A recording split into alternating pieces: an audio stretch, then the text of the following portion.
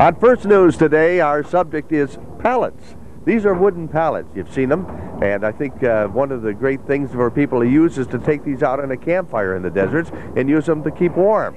Well, that's not what they're best used for, and we really don't like to use them that way because they're rather expensive.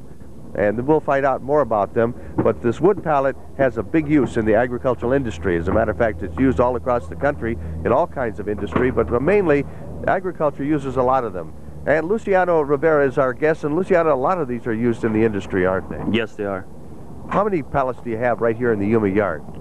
We got about 150,000 pallets. 150,000 pallets. Where do these come from? They come from San Diego, they come from Las Vegas, and locally around here. Are they all from the agricultural industry, or are there other industries involved in this? Agriculture. Okay, now what happens when you bring a pallet in here? We sort it out. There's a number one, there's a number two, and what these guys do is repair them as number ones and number twos, and then we distribute them. How bad a shape can they be in and still be used? I think it's halfway decent. Okay, you're gonna, these guys pull off the bad boards and put on new ones. What's the most common problem with the pallet when it comes in? It's broken boards. And then so you have to put in a new board. Is there anything else you put in? New boards, and also patch up the stringers that are broken with repair blocks. Now, actually, Luciano, there's actually nothing you can move here in the vegetable industry without pallets, is there? No, there ain't. Well, how do they do this? Does a company, who buys these and who puts them in here? We got these Fresh Express, Dole, Natural Selection, a lot of big produce companies around here. Ready Pack that uses all these pallets. And how do they break them up? If they bust them up, they bring them to you and exchange them, or what? Yeah, they're forklift drivers or just heavy loads that bust up the pallets, and we just get them back and we repair them and then just send them right back to them.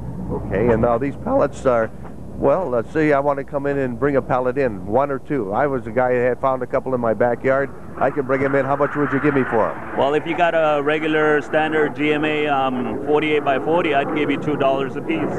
And if I'm a company that wants to buy one of these in A1 shape, what am I going to pay?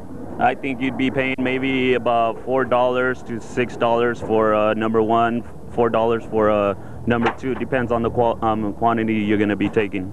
Okay, we're looking at one of these fellas that's taking one of these apart. What's he look at first when he looks at this pallet? Well, make sure the blocks are all intact, and the boards, the end boards and middle boards are all intact. That's mainly what he's looking for. Okay, now I notice he pulls a lot of things off of there. You're pulling slats off. He's taking off the boards, he's taking off the blocks, the broken blocks, and just patching them up. Okay, now they have almost like a submachine gun to nail these things down, don't they? Yeah, he's got his Bostage handgun that works with coil nails. Are these fellas all bring their own equipment, or do you supply them with all the equipment? We supply them with all the equipment. And do they make pretty good dollars per hour? They do. They're on a piece rate basis, so it depends on how much they want to make through the day. I mean, if they work, they're gonna make some money. If they don't work, they ain't gonna make some money. So they're on the piece rate basis.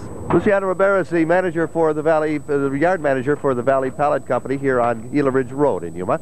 And I'm George Gatley, and that's the story from First News Today.